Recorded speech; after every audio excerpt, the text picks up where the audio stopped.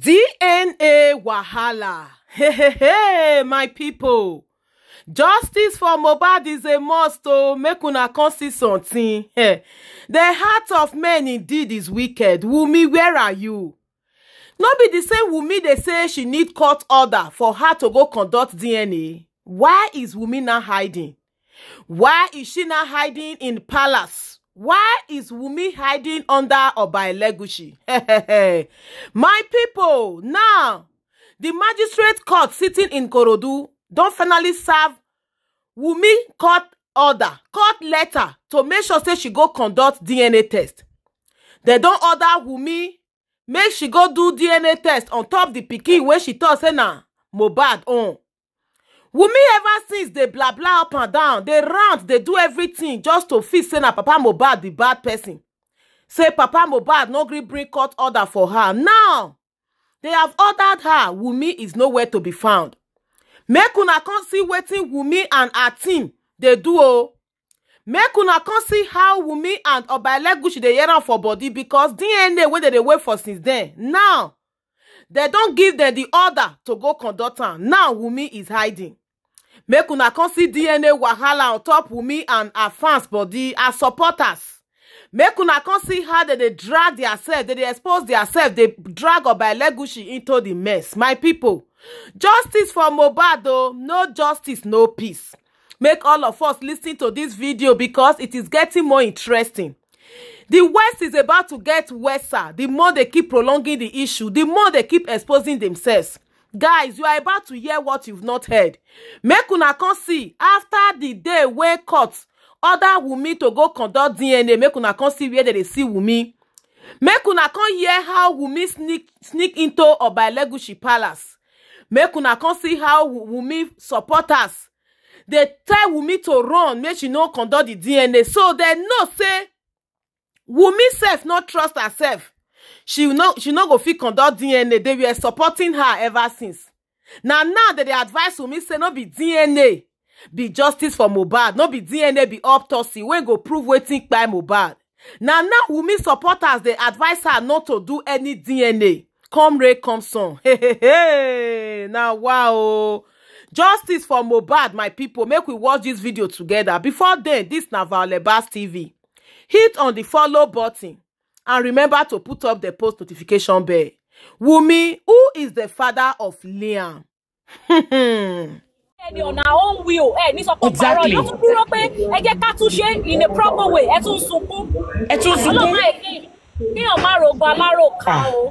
Hey, and if you look at this cute baby very well, if you look at this cute baby very well, it's a combination of both parents. If you look at this very combine both parents, it is not even a must. Come job baba. Are you the one that posted this picture? See what about the joke no staircase? Go by. See Liam to joke the picture of bed Liam go. Don't you share exact way? Exactly. Be MOHBAD she man share no. I'm do come for that matter. And if you look at his eyes balls, the white balls on my dada every pay I oju yellow mu. Oju yellow mu. Complexion yellow mu. Complexion yellow mu. Complexion yellow mu. Look ojo babe. Complexion all mix and one mejeji poni. It's a combination of both parents. Ìyá babe gan sọ pé etí tó wà létí ẹ̀ pé etí gbèsè. Etí gbọ́ ni etí family wọ́n lè ti gbèsè ló wà létí ẹ̀. Etí tó máa ta kété yẹn tó máa ta kété bí ewé mọ́ínmọ́ín yẹn ló létí family wọn. Tẹ́ bá rí ìgbà tí nínú ayé ẹni nínú ayé ò dá sẹ́ ẹni ò dá. Ẹ má bínú. Kí ni máa fàájà kí ni máa bó kó lọ fà ni ẹ má bínú. Nǹkan tó gbé wá bí ni ó ní kí o máa fàájà kí máa gbé lọ fà ló gbé wọ́n. Bí àdájúra ìgbéga nìyẹn. Tẹ́ bá rí etí yẹn, ẹ wá wo etí yẹn àtẹ̀tì Liam. Ẹ máa rí pé ṣépè etí yẹn ó lọ sókè báyìí ni àwọn etí tó máa ń ṣe kìíní yẹn. The same ear kìíní náà jọ. Àti mẹ́ta kí ẹ máa ṣòro but no problem. You will solicit for me now. Kick on watch out in Wobe. Baba yẹn. Honestly, kò mọ oore tí Ọlọ́run ṣe fún. Kò mọ o. Kí ló kàn? Baba yẹn aláìmọ̀kan ni. aláìmọ̀kan ó kọ̀ pé rẹ̀ ní wòlíì ni wòlíì wọ́rọ̀ ni wòlíì mà nìyẹn ò ṣe wòlíì wọ́rọ̀ ni kò mọ oore tọ́lọ̀ ń ṣe fún un because ẹ̀ẹ́dẹ̀ bá wa pé bọ̀dá wa ìpadà wa. nínú ìdílé ẹ ẹjọ́ Mohbad kí ni ìyàtọ̀ Mohbad tá bá máa wo ìyàtọ̀ Mohbad àti Davido ìyàtọ̀ wọn ó kẹ̀pẹ́ aka sọ pé bí Davido lówó ju Mohbad lọ ráì ọmọ ológo kan náà làwọn méjèèjì. ògo Mohbad gan ṣáínṣáín. Ọlọ́run wá wo ẹ̀yin tó kù díẹ̀ káàtó kí má pè wọ́n ní tálákà ó wá wo ẹ̀yin tó kù díẹ̀ káàtó fún ó wá mú ògo bàǹtàbàǹtà bẹ́ẹ̀ yẹ ó mú jáde nínú ìran wọn ògo yẹn ó tún wá ògo tó ń bí ògo ni o ògo tó ń gbógo mi ni o ògo yẹn tún wá bí ògo mi sílẹ̀ bàbá tó dẹ̀ pé rẹ̀ ní wòlíì yìí kò rí nínú ẹ̀mí wípé ògo kan lọ ògo kan tún sì kú ni. ẹ má dá lóò Liam ló ń bá jà olórí ìlú sàn Liam ló ń bá jà. torí pé orí náà ló jẹ́ kó gun yẹn pọ̀ tó yẹn. torí pé orí òun náà ló fi. ẹ rí wípé ìyá Mohbad ọmọ àgbà lóbìnrin yẹn abiyamọ ó yà wò pé tó adérọ́pò lélẹ́yìí ọlọ́wọ́ mú kan ló tún fi mí rọ́pò fún mi. exactly. ó yá. mi ìpò fún ọ̀nà méjì. òun ò kó fún ọ̀nà méjì. ó yá mú kó yá ro má bẹ ṣá máa sọ pé Wùnmí náà ò ṣe nǹkan tó ń ṣe kíní fún ni. Bọ́lá ọmọ yẹn. níbo. ó wọlé sí oṣù jáde. Wẹ́stò báwo. ó wọlé sí ìṣe. ó jábọ́ síbẹ̀ ni. ó bí pé bóyá sọ̀rọ̀ ara wọn. ó jábọ́ síbẹ̀ ni. ó sì wà ń bíbá yìí gan sí. He's welcome. Wẹ́stò jábúlé ló wà bíbo. We welcome him in the name of the Father, the Son, and the Holy Spirit. Wẹ́stò sì wà ń bẹ̀ òun rè sálẹ̀. Wẹ́stò ṣé ti lọ bẹ́ẹ̀lì ìyàwó ṣáàkì. Wẹ́stò ti wọ night bus lánàá. Wẹ́stò ṣé ti lọ bẹ́ẹ̀lì ìyàwó ẹ̀ ó sì wà ń bẹ̀. Wẹ́stò lọ bẹ́ẹ̀lì ìyàwó ẹ̀ má di ọ̀dájú ọkọ kalẹ̀ o kò dá o. Wẹ́stò sì wà ń bẹ̀. Wọ́n ní Wẹ́stò owó ẹ̀ ní kíníkan ẹ̀ care of kíníkan order of care. ẹ mọ̀ pé gbogbo àwọn Wẹ́stò yìí náà gbogbo wọn náà ló máa mọ̀ tọ́. wọ́n mọ̀ tọ́ ọmọ náà ló mọ̀ tọ́. I don't know why these people don't decided to be doing what they're doing. They know now. Owó máa tó èèyàn ló máa kú. Kọ́ máa fowó ẹkún rọjẹ̀rìn nítorí ọjọ́ alẹ́. I'm telling you, owó máa tán. Nítorí ọjọ́ alẹ́. Ẹ má jẹ́ ká máa gbàgbé pàwa náà bímọ sílẹ̀. It could happen to anybody. Kọ́ rọra sọ. Kọ́ rọra sọ to anybody. Kọ́ rọra sọ. Ọlọ́run ṣàánú wa ká burú má kàn wá tọmọtọmọ. Àmì kọ́ rọra sọ nítorí àtúbọ̀tán. Àtúbọ̀tán òun rẹ̀ ń sìn òun lẹ̀ ń sá kiri báyìí. Ilé ògbàyìn ọ̀nà ògbàyìn bàbá Mohbad ó ń sùn ó ń jí ohun ọrùn bí tó wà. Ó ń lọ píopíó. Ó ń gbowó. Jòsí gbá yín lọ lọ́tún gbá yín lọ lósì kẹ́ máa dáwọ́ yín náà sáré gọ́gọ́. I feel for them honestly. I feel for them. Bàbá Mohbad máa jẹ kùkúmbà Ìyálọ́ládé àbí kan nù wọn ni. ẹ̀yin ní ilẹ̀ lè lọ́lé lè ṣe lẹ̀ káwọn ọmọ títí yín sílẹ̀. You're supposed to be with your family. You left your family, you're on the run from one place to another. Ọkàn ò balẹ̀ mọ́. Lórí kíni owó máa tán ọmọlúwàbí ló máa kù. Níyẹn tí Joseph máa ń jù wọ́n lẹ̀ tó bá ti lò wọ́n tán ló máa ń pa mí lẹ́rìn jù. I'm telling you, these are dumb. Ó yẹ kéèyàn lọ lẹ́ni bí bàbá Mohbad ṣe mọ use and done bó ṣe. Ìsàbí that aspect use and done. Obìnrin tí ò dá obìnrin ìyá Mohbad ò dá ó gbọ́ ọmọ mẹ́ta lọ́wọ́ ẹ̀ ó kọ̀yìn sọ́wọ́n ẹbí ẹ̀ ó kọ̀yìn sí bàbá ó kọ̀yìn sí ìyá ó tẹ̀lé ẹ̀ lọ. Obìnrin ò wá dá mọ́ kò dá mọ́ ó wá tọ́ sí àwọn Wẹ́stò àti Àrífà àti gbogbo wọn ó wá tọ́ sí wọn lẹ́nu láti máa sọ̀rọ̀ ọ̀rọ̀ burúkú. According to them, according to the story, I think it's not even Mohbad that left Josie. No, Josie ló fi gbélé wọn o. Josie ló fi gbélé wọn o. No. What I'm saying is that it wasn't only Mohbad that left Josie. I think otherwise they all left, right? So it wasn't the Mama Mohbad alone. Iṣẹ́ rí sí ìkan tó wà yí àwọn people yìí ni pé nígbà tó ń pariwo pé Mohbad ọmọ tó ń ṣàánú ẹ̀ gbogbo àwọn ọmọ tó kù kọ́ ṣé wọn kì í ṣe ọmọ ni. Ṣé wọn kì í ṣe ọmọ ni? God bless you. Ṣé kò tí kírètì ẹni ní sáàrin àwọn ọmọ yẹn gan fúnra ara ẹ̀? Ṣé yàn tiẹ̀ tí ṣó ti mọ́mọ́ tó máa ṣe ni? Ọmọ tó máa ṣe fún ẹ gangan ò mọ̀ náà. That's why we should always treat our children equally. Very dangerous. We should treat them equally because surely bí tọ́ ọlọ́run jẹ́ kó jẹ́ pé ibi tí yàn fojú sí ń gbà mí gan ọ̀nà wa padà gbàbẹ̀. Ọ̀nà lè má gbàbẹ̀. We should tread carefully when it comes to children. O lọ fẹ́ yàwó nísìnyí, o lọ fẹ́ yàwó mi, ìyàwó tó fẹ́ last, ó kó ọmọ mẹ́ta wá sínú ilé ẹ̀. Ó wá mú ọmọ second born ẹ̀, ó wá fi ń yangàn lójú gbogbo wọn. Ìyẹn dẹ̀ bẹ̀ yọkọ̀ fún ẹ. Kí ló expect? Kí ni guarantee gan pé Ìyálọ́ládé gan kọ́ ló pa ẹ́ lọ́mọ? Nígbà tí Ìyálọ́ládé ń kó ọmọ méje kiri, tó dẹ̀ tún dàyàdé, kí ni guarantee pé ìyá prime boy gan kọ́ ló pa ẹ́ lọ́mọ? Nítorí ó ti dó yẹn náà rí. Come back again. Ọmọ méje ni Ìyálọ́ládé bí. Méje ni Ìyálọ́ládé bí. Bẹ́ẹ̀ ni ó dẹ̀ tutù lọ wo ra wọn. Ó ti kó wọn lọ wo ògo wọn. So kí ni guarantee tó lọ́wọ́ tó jà fún jòsí tí wọ́n lẹ́rìí ọkàn lẹ́rìí ọkàn bálọ̀ àbọ̀ ń bọ̀. Ṣé rí àwọn tó jà fún jòsí ọ̀nà méjì náà pín sí. Àwọn kan wà tó yẹ pé they are just naturally wicked tó yẹ pé wọn care. Ṣé láwọn kan wà tó jẹ́ pé they think they are fighting for a poor man. They think they are fighting for a caring father. Àwọn jà with passion. Ṣé báwo náà ṣe ní passion sìn that we have a passion that it is from our heart tá a fi ń jà. Bẹ́ẹ̀ làwọn kan ṣe wà nínú àwọn category àwọn tó ń jà fún bàbá Mohbad. Because òun ló tọ́jú ọmọ òun ló yẹ kó jèrè ọmọ. So that passion. Ẹni tó yẹ pé kò tọ́jú ọmọ gbogbo ọmọ tó sọ ìyá Mohbad ló tọ́jú àwọn ọmọ. Ẹ̀yin lẹ̀yin rí yẹn. Ẹ̀yin lẹ̀yin rò bẹ́ẹ̀ lójú àwọn kan bàbá yẹn ló tọ́jú ọmọ. Bàbá yẹn tọ́jú ọmọ so they are not fighting. Ṣé ìwà tó tiẹ̀ ń wú improve kó tọ́jú ọmọ ìwà tó ń wú? Ẹlòmíì ò rí ẹlòmíì ò rí o. Ẹlòmíì ò rí o. Torí ẹ̀ náà fi máa make excuse. Ó ní ọ̀rẹ́ kan tó ṣe pé dọ̀là ó sì máa ń bá mi ági o. Anyway ẹni tó bá ṣàtọ́jú ọmọ ni kó ṣàjèrè ọmọ. Wọ́n jèrè ọmọ.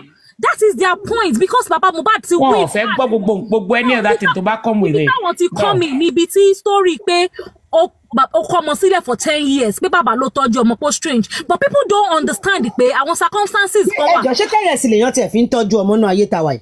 Ẹ máa gbọ́ ṣe rí èmi I could say ní gbogbo time àwọn Mohbad tí wọ́n bímọ àwọn Mohbad yẹn that is in the 90s. In the 90s a sì lè sọ pé ojú ṣì dúdú a little bit because I could remember I was telling somebody that I have a similar case that I know that is very very close to my family that period tọ́pọ̀ àti ìyàwó bá jà tó bá jà especially family ọkọ tó bá ṣì rí jájẹ a little bit more than tàwọn family ìyàwó tó jẹ́ ẹ mọ̀ pé then àwọn most of our people tó yẹ pé they are not really educated like that wọ́n kàn máa ń fẹ́ra wọn máa ń fúnra wọn lóyún kó wọnú ilé ara wọn ni you understand but a little bit ọkọ mi máa ń tẹ even kò máa jẹ́ pé ń kọ́ṣẹ́ ni ọwọ́ ẹ̀ sì máa ń gbé sọ́wọ́ jura wọn lọ tó bá ń jà bẹ́yẹn they will not allow the wife kó kó ọmọ kúrò nílé because ọmọ máa dúró pé ṣé o kọ́ ọmọ wálé mi ni. Bẹ́ẹ̀ni you're 100% right. Yeah, I have a case like that is very close tí mo dẹ̀ were aware of it very very that is why I have that passion. Adli ló máa fi jẹ́ kó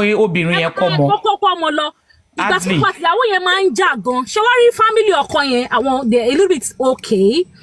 And iye ọkọ tẹ̀ tí wá okay more than àwọn family ìyàwó yẹn ò tiẹ̀ lówó rárá àwọn ìyàwó sàárà dẹ̀ ni àwọn fi yí fún a máa ń pè wọ́n ní ìyàwó polybag tó jẹ́ pé Ghana must go náà fi máa aṣọ wọn wọlé lẹ́yọ kọ̀ọ̀kan ẹ̀kan máa rí pé wọ́n ti jọ ń gbé papọ̀ ni bóyá torí pé oyún ti dé so ìgbà tó wọ́n máa ń jà gan family now resolve to the point that pé káwọn ọmọ ìtò para wọn sínú ilé ẹ jẹ́ kó ní kálukú máa lọ lọ́tọ̀ọ̀tọ̀ ọkọ dẹ̀ insist pé òun ò lè fa they have 2 children then pé òun ò lè fa ọmọ òun sílẹ̀ because ó like àwọn ọmọ ẹ̀ gan okay fine ó kó àwọn ọmọ unfortunately for the ọkọ ìyá ọkọ ò gbé níbi táwọn ń gbé let me just use an example pé bóyá wọ́n ń gbé lẹ́kọ̀ọ́ àwọn ìyá ọkọ wá ń gbé bí irú Ẹdó you understand so ìyá ọkọ at the point ọkọ dẹ̀ máa ní láti lọ síbi iṣẹ́ ìgbà tó kọ́kọ́ kọ́ àwọn ọmọ yẹn ìyàwó yẹn ti mọ̀ pé ó kúkú máa pè òun padà because ó mọ̀ pé kò lè fa àwọn ọmọ ẹ̀ sílẹ̀ so wọ́n kàn yóò lọ síbi iṣẹ́ for like couple of days so that tó fi máa ń dúró táwọn ọmọ nílé ṣóúnjẹ and all that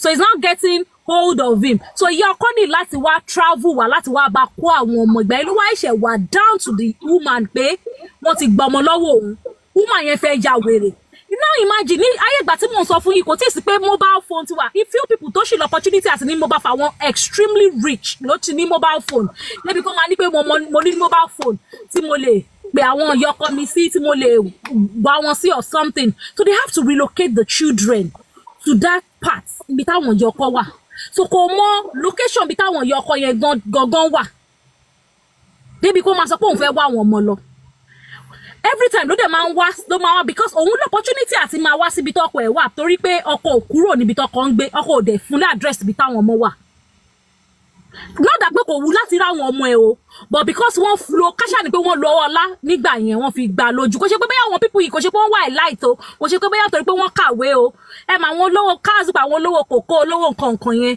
then you understand what I mean so wọ́n kó àwọn ọmọ yẹn lọ bẹ́ẹ̀ yẹn kò rí àwọn ọmọ ẹ̀ for years until bàtà àwọn ọmọ yẹn wá ń dàgbà wọ́n wá pé no matter what àwọn ní láti rí ìyá àwọn náà kò sí bó ṣe lè le tó kò sí bó ṣe lè ó lè já okùn ìyá àtọ̀ ọmọ kò possible ọlọ́mọ ṣèyàn ní ìyá àyà so làwọn ọmọ yẹn wá ṣẹ̀ṣẹ̀ lọ́mọ tó first born ẹ̀ ṣẹ̀ṣẹ̀ wá insist láti ọkọ̀ fẹ́ wá ìyá wọn lọ ló ṣẹ̀ wá rí ìyá wọn and that was years after táwọn ọmọ yẹn ti jáde secondary school so God forbid káàzù pẹ̀lú nǹkan bẹ́ẹ̀ yẹn ṣẹlẹ̀ náà sáwọn you understand wọ́n ní kò tọ́jú àwọn ọmọ ni not that kò wish láti tọ́jú àwọn ọmọ but they didn't give her the privilege to tọ́jú àwọn ọmọ ẹ̀ so there are so many àwọn people yìí tó kàn heart bẹ́ẹ̀ ni pé wọ́n ọ̀rọ̀ ìyá Mohbad jẹ́ strange ọ̀rọ̀ ló kàn heart mi ìmọ̀ bóyá ẹ wo program kan lọ́dọ̀ ti Yinka TNT shortly after gbà tí Mohbad kú yẹn woman kan báyìí tó ní àwọn grown up boys méjì báyìí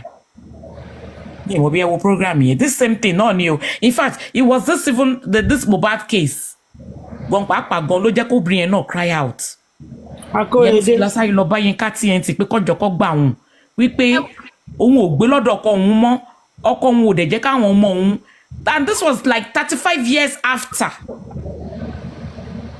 táwọn boys yẹn kọ́ ti dàgbà pé ọkọ òun ò jẹ́ kí òun kó àwọn ọmọ òun ńgbà tóun bí wọn ó gbọmọ lọ́wọ́ òun ó wá léwu síta ó wá fẹ́ ẹlòmíì after 35 years ọ̀rọ̀ Mohbad gan because ìyá yẹn gan made mention Mohbad pé kọ́rọ̀ má lọ dàbí ọ̀rọ̀ Mohbad o pé kọ́njọ́ kọ́ bọ̀ ń wá àwọn ọmọ òun o kìnnìkan ó wá dárúkọ àwọn ọmọ yẹn lórí. àwọn èèyàn wá kàn ń ṣe bí ẹni pé story ya Mohbad ó strange sí wọn tó bá wo family wọn dáadáa especially me I can say a little bit in Yoruba land tẹ́ bá ṣì wo kò sí tẹ́ bá wo àwọn tó bá wo family tó bá wo àdúgbò. ìyá Mohbad ló máa kọ́kọ́ kọ́ mọ́lẹ̀ tó máa lọ ni. wọ́n ṣe kókó ọmọ sílẹ̀ arú àwọn obìnrin ṣe kókó ọmọ ṣé ìyá Mohbad ló máa kọ́kọ́ gbọmọ lọ́wọ́ ẹ̀ ni it happens everywhere gbogbo 30s 40s yẹn ó nọ́mà bàjẹ́bàjẹ́ ó fẹ́ mímọ́ máa lọ ò lè kọ́mọ wá nǹkan tó ń trend gbogbo gbà yẹn nìyẹn. irú ìwà yẹn ló sì wà lára Jòsí irú ìwà tó wà lára Jòsí. irú ìwà yẹn ẹ̀rí tó ní kọ́kọ́ gbọ́mọ ọmọ fóun ìwà yẹn ló sì wà lára ẹ̀. ẹgbẹ́ tiẹ̀ ó kọ́ ọmọ wá nu ilé mi ò lè kọ́ ọmọ lọ ibù kò jẹ́ kí sáà lọ́jọ́ mu nínú. mentality tó ń nígbà yẹn nìyẹn that's the mentality they have then. ó dẹ̀ sì wà torí pé ṣé mo pé torí pé social media ti jẹ́ káwọn èèyàn máa ẹ ṣe olójẹ́ káwọn èèyàn lè máa cry out because there was a case like that no woman kan náà cry out bẹ́ẹ̀ mi ìmọ̀ bóyá wà lórí Facebook Dorcas Adéyínká platform. mo wà ń bẹ́ẹ̀. What's her name again? This fair lady. This fair Yakoba tó ti fẹ́ kú tó ti fẹ́ parẹ́. Yeah. What's her? I've forgotten her name. I've forgotten her name too. She's doing well now. She's in Ibadan. She's in Ibadan. That she has shop now. Type one shop. Yes. Mrs. Speaking. Yes. Dorcas man pe no. I've forgotten her name. I've forgotten her name. Look at that case too. Look at that case too. Ẹ wo bí woman yẹn ṣe sùn. Ẹ wo bí woman yẹn. Ẹ wo bí tó ń gbé. Ẹ wo bí tó ń gbé kí Dorcas tó pick her up ń gbà yẹn.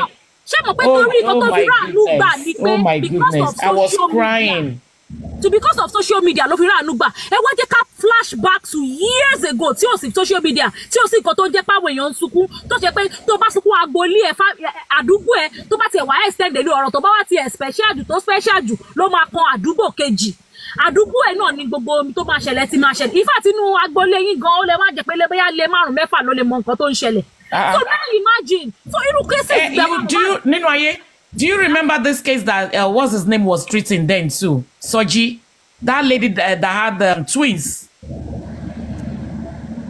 I don't know if you remember that case too.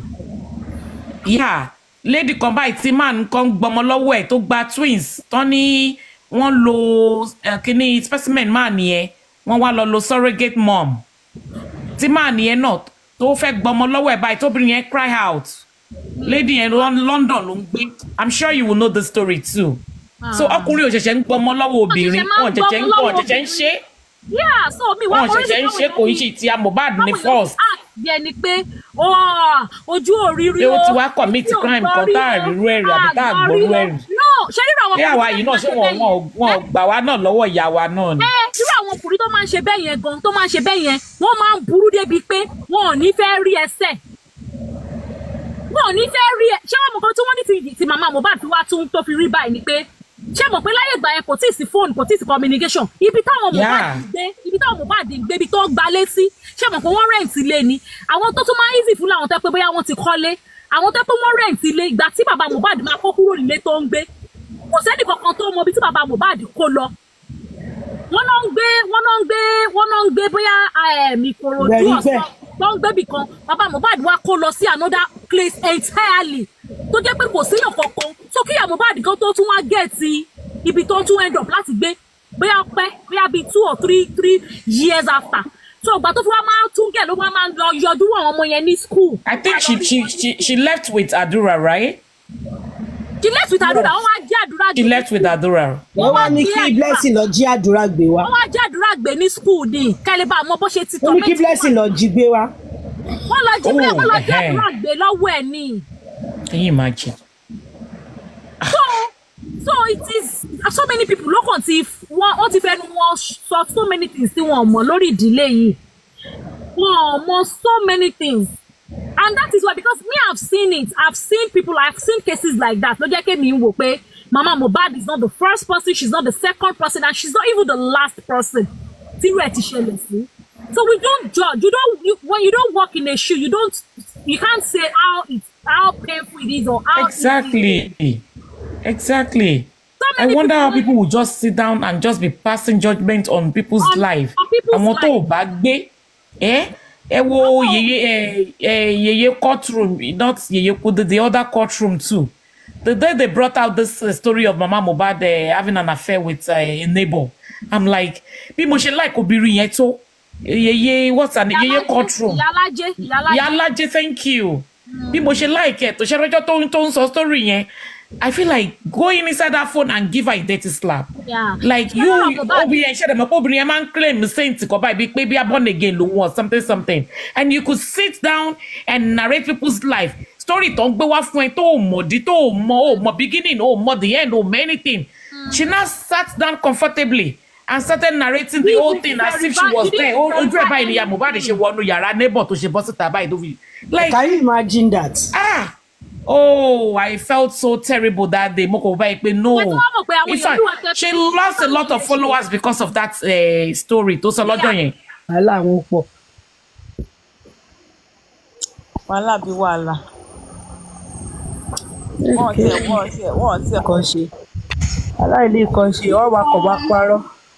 Good night, everybody. Good night. So, thank you, sister.